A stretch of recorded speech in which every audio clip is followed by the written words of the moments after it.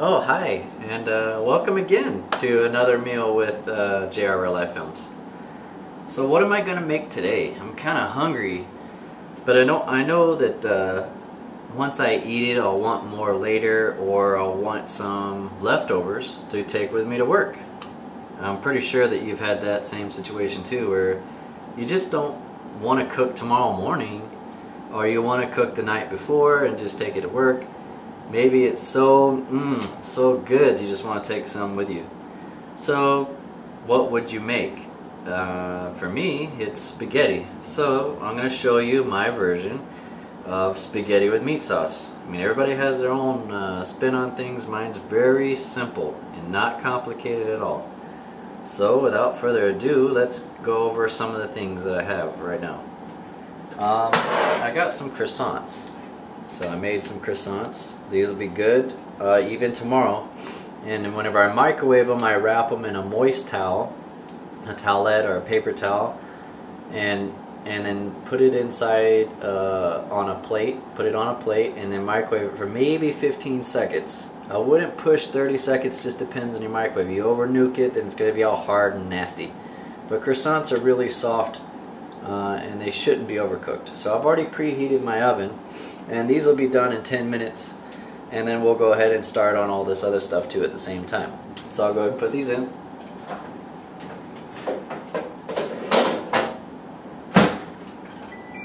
So what you're going to need to make spaghetti is a big old pot.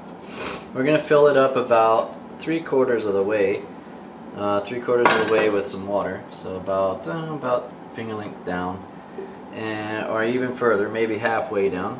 So let's go ahead and put some water in here.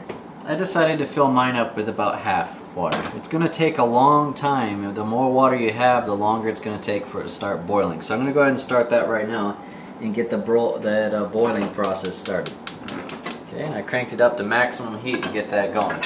Next, you're going to need like a pan, a cooking pan. This one's a saucepan. And it's pretty deep. Not really a saucepan. I don't know the technicalities. I'm not really a chef. I just get hungry and feel like cooking. Okay, so I got some regular old plain Jane spaghetti, and I have an onion, one whole onion, and I got a clove of garlic, but we're not going to use the entire thing of garlic. That'd be way too much. So I'm just going to break off maybe 1 or 2 from here and then chop it up. Okay? Okay, so let's go ahead and prepare our onions and our garlic. So we don't need a full clove of garlic. I'll go ahead and move out that. And let's take 1 or 2, just peel all this junk off and throw this away. And just take 2, okay? Or 3. 3 is fine. Alright, now what you want to do is get all this skin off of here. So to do that, all you gotta do, and be very, very careful with this, is you can either cut the end off of one side, like so, but not cut all the way through.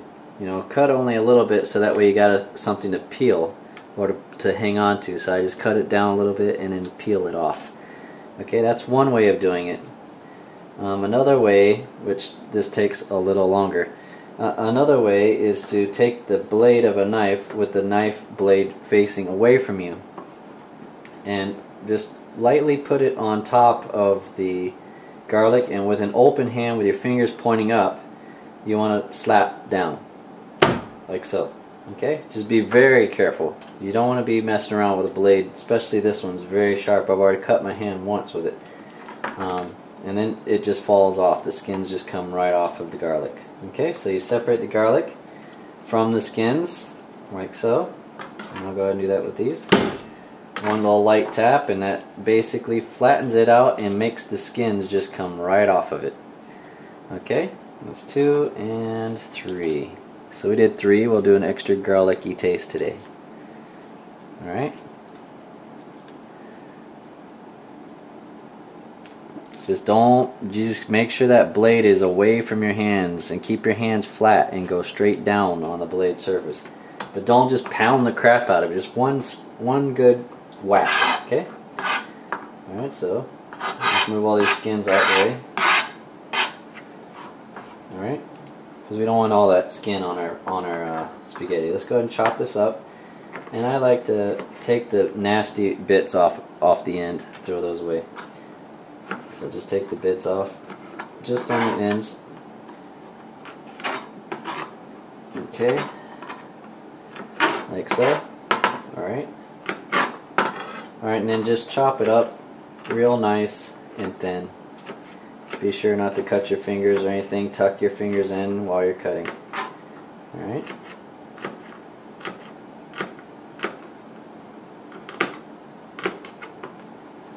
And of course, obviously, I'm not a chef, so this is for all y'all male people and female that really don't know how to cook or too afraid to cook, or like me, I don't really care too much to cook, but I will show you when I do cook what I cook and how I prepare it. So we got our water boiling over here to my right,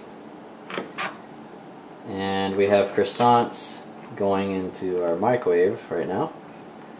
And I'm going to use an entire onion because I'm going to make a whole bunch of spaghetti. So I got enough garlic here to season up a big old pot of spaghetti, and I'm going to use a whole onion. I like mine extra onion. You don't have to use a whole one, just cut it in half and use half. So I usually hold it at an angle like this and cut the top off, like so. Throw that away. And then just peel off all these crusty yummies. Okay? And cut the top off, and that made it even more easier, so it's more cleaner. And let's cut the bottom off, just like so. Alrighty, and go ahead and peel the rest of that off. Usually I would peel probably the first layer of onion off. Okay, I like the yellow onions. The yellow onions to me have more flavor. The white onions are very, I don't know, I don't like the white onions too much. Yellow has more flavor to me. Alright, so I peel off all this yummies. And probably this layer too, you can see it's kind of brownish here. I'll probably cut that off too. So what I'm going to do is go ahead and lay it flat on one of the surfaces and then start cutting. I guess I'll cut down the middle. So like so. And then lay the wide side down like this, and then cut slices like so along the grain. Well, not so much along the grain, but against the grain. Okay? And then usually when I get to the end like that, instead of trying to cut down the slope here, I just turn it around like this and cut the slope away from you. So I'll cut that nasty piece off right there, throw that away, and then slice, slice, and slice. Okay, there you go. I got my garlic and I got my onion. Do the same thing here. Once you get to the top of the onion and it starts to slope down the other side, that's when you turn it around and then cut the other side. Always tuck your fingers in. Alright, so we got our onions and everything all prepped up. We need one major ingredient, and that is our beef. Now remember, before I was explaining to you, I would go to Costco and buy a big old huge 2-pound thing of pork or 2-pound thing of beef, but I don't really need to cook up 2 pounds of beef. So when I get home from the store, I'll divvy it up into portions and then put it into a plastic bag and freeze it real thin. So it's real thin, so it freezes really quick. Alright, and then you just Ziploc it and you're good to go, and then you only take out what you need. Alright, now I'm going to go ahead and turn on the fan, so I'm sorry for the noise. But I just don't want the gas to accumulate smell in here. So I got the fan going. Get your pan out. Go ahead and start the fire on that. I usually start it about mid-high, and it's gas, so it cooks quicker. Alright, so we start with our meat. I didn't really thaw out my meat like I should have, but it'll still cook just the same. Alright. And our croissants are done. That's good. Don't forget to recycle. The croissants are nice, golden brown, perfect. Alright, so we got our stuff here going, and our boiling water is boiling. So I'm going to cook this entire thing. I'm going to cook this entire thing of spaghetti just because I want leftovers. I'm intentionally wanting leftovers. Usually if it's just you, you probably only want like a small handful, like something that could fit like that. If you do an okay symbol and put that many noodles in your hand, that should be more than enough for you. More than enough, it'll be plenty. Trust me. Cut that open. Alright. Slop that in there. Alright. Got your noodles going. And everybody should have a pair of noodle hooks or whatever you want to call it. But for me, I'm going to use a tongs. Just use all plain Jane tongs and just kind of twist it around the pot.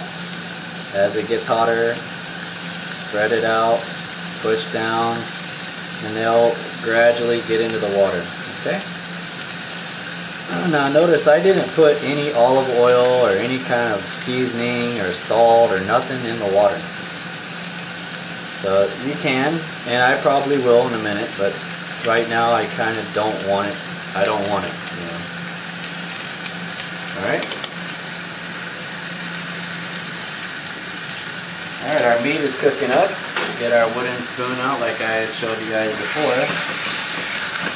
And start breaking up the meat. But for me, I like mine a little more soft. Not al dente, but I like my noodles a little more soft. They retain a little more moisture, so whenever you microwave it in the oven, if you microwave it for tomorrow's lunch, it won't be crunchy. Just add a splash of olive oil, not too much, just a little bit to keep it from burning in the pan. I like to use a little bit of sea salt, so just a little bit of sea salt on that, just to add a little bit of flavor to the meat. Go ahead and turn your noodles down just a bit. You don't want it boiling over. And plain Jane black pepper, okay? A little bit of black pepper. Got some Italian spices here. Turn down your meat to about a medium. You don't want to burn it. Okay. Throw a little bit of Italian spice mix. Throw that in there. Okay. Not too much, just about a pinch or so.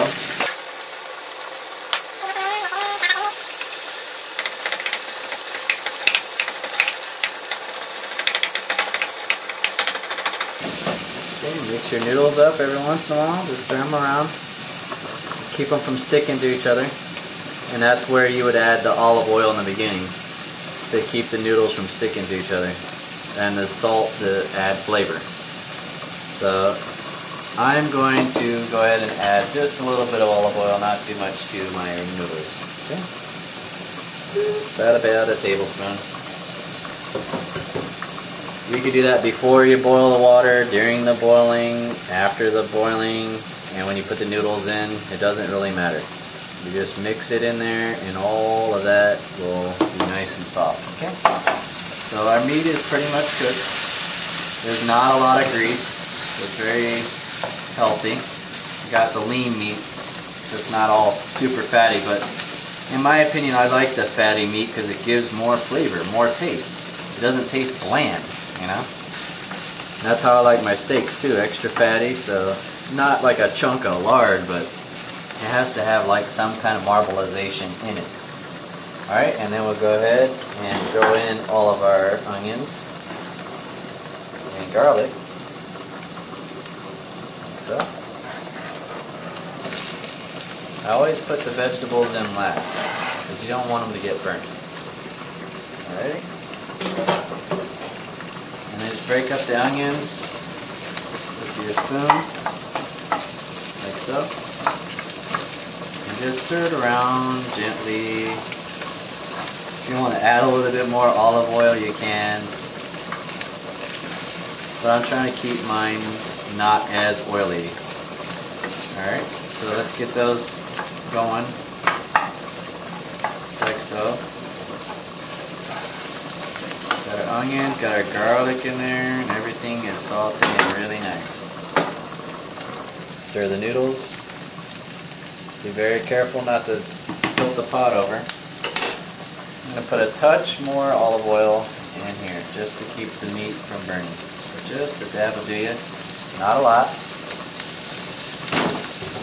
Okay, just mix that up.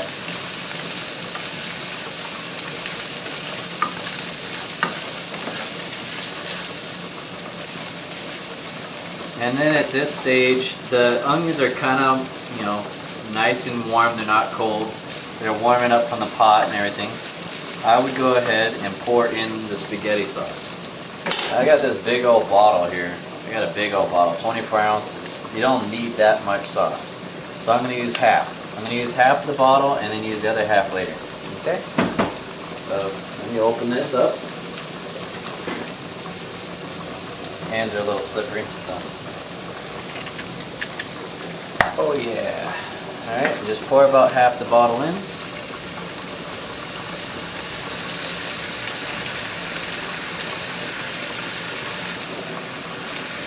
Alright, just mix it in there really good. If you want to add more sauce, go for it, man. It doesn't matter. You're the one who's eating it. If you like heavy sauces, go for it. I like to keep mine saucy, but not overly sauced. So just mix it in there, get everything nice and red. Just like so. Turn the heat down to low. And use the same spoon to stir your goodies with over here. Now our noodles should be about done. We'll check that here in a second. Alright. It looks good to me. Nice and saucy, not over saucy for me. I like it this way. This is good. This is perfect. Okay, so let me turn off the heat on this and turn the heat off on my noodles because I know they're done. I can grab one right now. Noodle. Got a couple right here. Let's try this out. Use your fingers. Should be soft.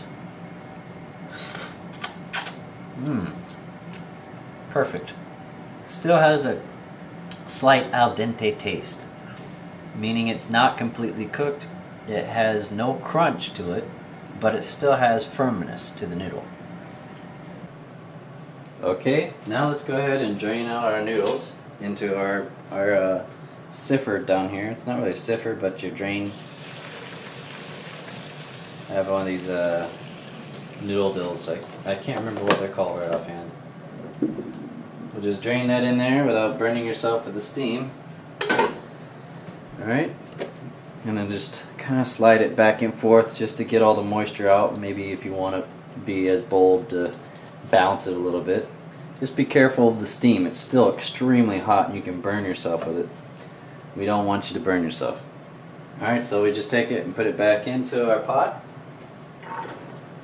Okay, now that we got it all back in our pot, let's go ahead and put our sauce and onions and everything into the same pot and mix it together. Oh yeah, you can leave the heat on medium. It won't hurt nothing. But I usually turn the heat off because everything's already really hot. Alright, so you just mix it all in there. And here's where I would use my tongs. Or not so much one of those spoons, because you can grab the noodles and pull everything together. Grab it and pull it together. Grab it and pull it together. And just twist it together and fold it over and fold it over and fold it over. And then pretty soon everything will be all nice and mixed in there. Alright. It's looking good, smelling good, and it sure as heck is going to taste really good. Alright. So you should get something that looks like that. That looks good, right? I got me this, it's supposed to be like a salad dish. It's kind of deep. But let's go ahead and put some on a bowl. Yeah. It's going to do a big old bowl. Leftovers are fine, that's what I want. I want lots of leftovers so that I have lunch for tomorrow too. Okay? And that should be good enough. If I want more sauce, I could probably go and pour a little bit of sauce on here. But I'd probably want to maybe nuke it for a couple seconds. Put some in a little bit of a cup and nuke it, and then I'll just drizzle it over the top. I think that's what I'll do because it's kinda on the dry side. here is our croissants, all nice and golden brown, perfect. Didn't want to overcook them, and they came out very good. And there you have it, guys. There's my spaghetti, all nice and cooked up. Got a little bit of meat, onions in there, got a little bit of extra sauce, and my croissants are nice and golden brown and fluffy. Gonna pour a little bit of Parmesan cheese on it. I love Parmesan, gotta have the Parmesan on there. And that should do it, just enough to lightly cover it. Don't want to dry it out too much. And there you have it. There's my version of a little, I think it was about, it's not a half a pound of meat. I would say maybe a quarter pound of meat is here. And then 1 whole onion, 3 little of the cloves from the garlic, and a pinch of pepper, a pinch of sea salt, and another pinch of Italian herbs and spices, and a little bit of olive oil in the meat and also in the noodles. And that is it. That's all there is to it. And I think that only took me, what, 10 minutes? The video may be longer, but I'm pretty sure it only took me 10 minutes to cook all this. So let's dig in. Oh yeah, look at that, beautiful.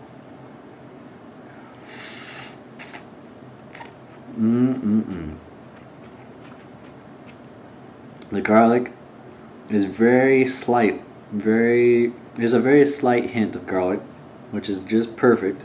Even though I used 3 cloves, I thought it might be a little too strong. But the onion, it's just like eating sauteed onions. Not overcooked, still has a slight crunch to it. A sign of freshness to me. Because if it's overcooked or over sauteed, it just tastes, you know, soggy and not that good. It loses its flavor. But the noodles are really good.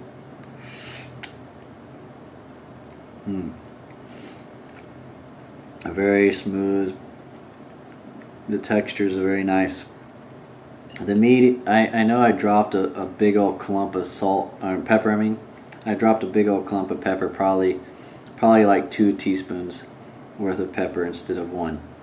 But actually, when I mixed it all in with the sauce and everything else, it kind of thinned itself out, so it's not overly peppery.